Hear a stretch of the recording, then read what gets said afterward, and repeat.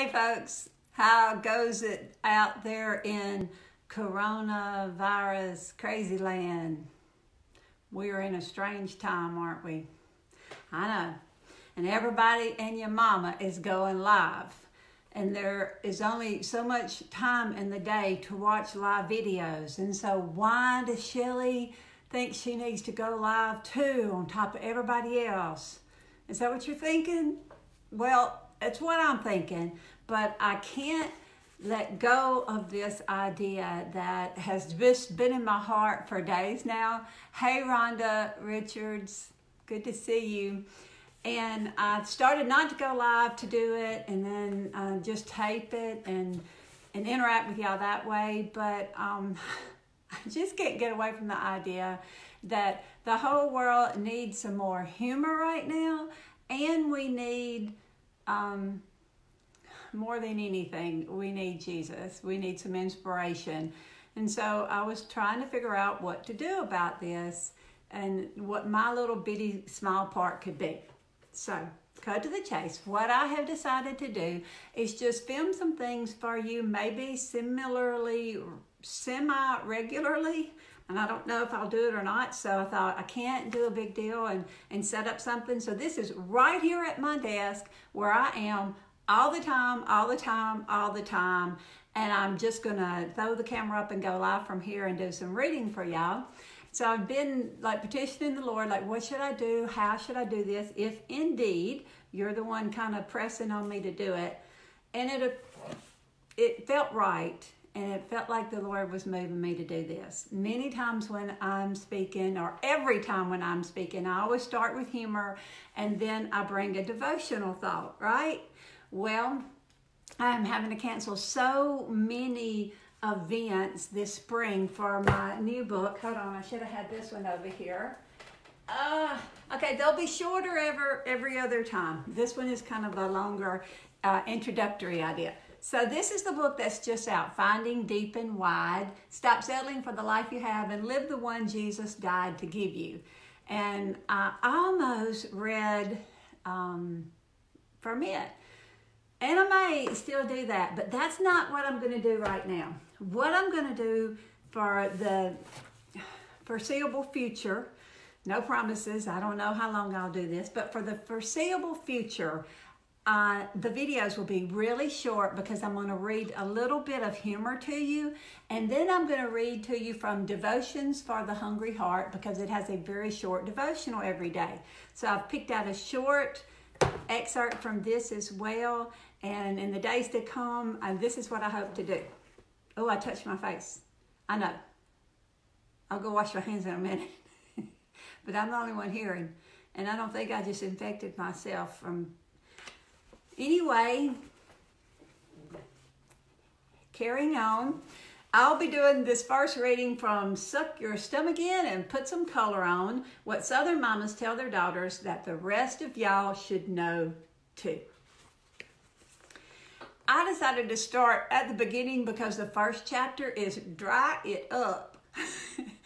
Man, there's a lot of reasons that we need to dry it up right now. Hey, Debbie and Pat. I've already said hello to Rhonda. Would y'all just invite some people to join us? If you have an extra finger to do that, that would be great. The more the merrier, as they say. All right, so the subtitle is What Southern Mamas Tell Their Daughters About Life, Faith, and Education with Main Dish Recipes Southerners Refuse to Live Without. My mother's teenage marriage ended badly. 40 years later, her second one continues to thrive. When Mama's Prince and my Papa, the only daddy I've ever known, brought us to live on his farm in Northeast Louisiana, she was a young 22-year-old with 3 little girls, Cynthia Darlene, Rhonda Arlene, and Shellie Charlene. That's me. Ages 5, 3, and 2. You did see those middle names, didn't you? That was before people fell for the whole natural childbirth thing. Back then, heavy meds and semi-conscious deliveries were all the rage. I blamed the drugs for the whole Darlene, Arlene, and Charlene thing.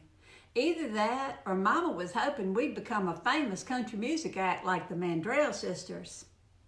Unfortunately, my sisters were one singing sibling short of a trio. That'd be me again. Come to think of it, Barbara and Louise were also one sis short on harmony, and her name rhymes with ours. Sorry, Arlene, but that has got to be a sign. I'm not sure what it means, but give me some time and I'll get back to you. We Southerners pride ourselves on being able to tie everything to a sign. I don't know that for certain. The part about Arlene not being able to sing, that's just what my sisters used to say to harass me back when the highlight of our Saturday nights in the country was watching Barbara Mandrell and the Mandrell sisters. See, Shellie, one of them would say, Barbara and Louise both do solos, but you don't see them give Arlene one. They just flash the camera to her, banging on the drums every now and again. I said it then and I'll say it now. Whatever. I loved Arlene. She seemed so happy just to be a part of it all, much as I would have enjoyed being a part of our family sing-alongs around the piano. But no, everyone always seemed to tire of singing about the time I would join in. Coincidence? I think not.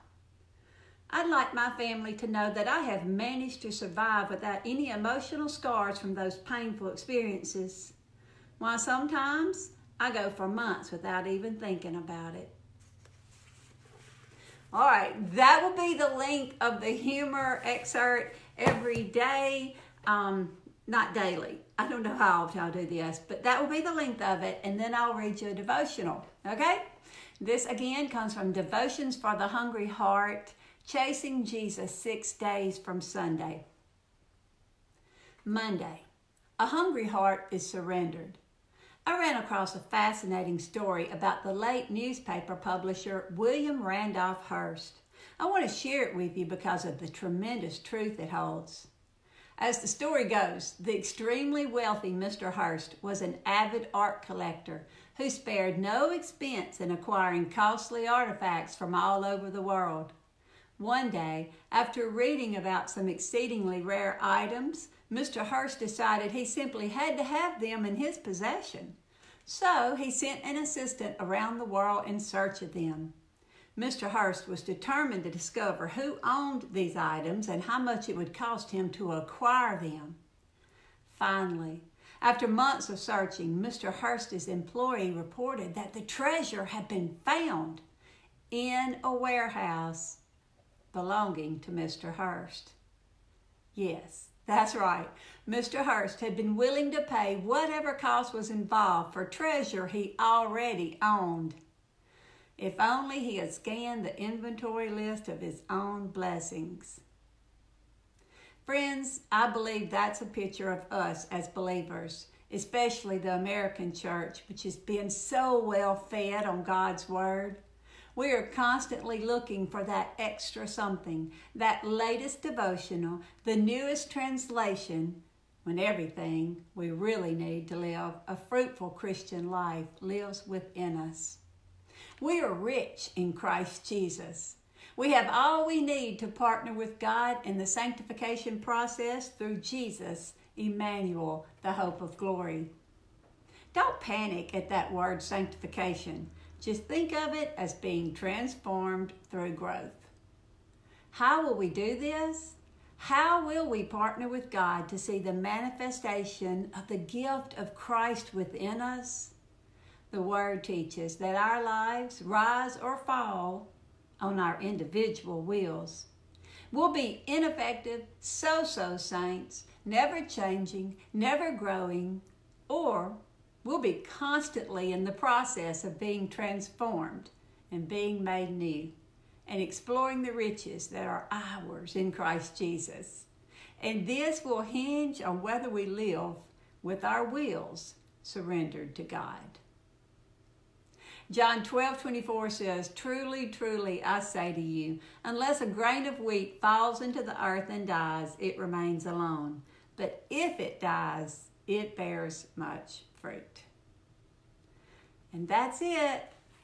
So, I will see you next time. And I won't even say when next time is because I have no idea. None. You don't either, do you? All right, I see your little hearts going up. Oh my goodness, that blesses me. I see your little hearts now. Oh, and Pat says she's read it, but great to hear you read it. Thank you, Pat. I'm not going to slide back through there because I don't want to take any more time. I was committed. Okay. When I say slide back through there, y'all are not in my head, Shellie. What I meant was there are messages on the screen and I'm not going to slide back through them right now. I will do that later because I am committed to keeping these really brief, and I hope that that was really brief for you. And I pray that you got at least a smile out of the first book and a good dose of Jesus Christ in the second one.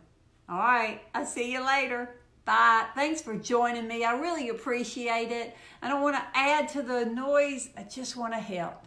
Thank you. Bye.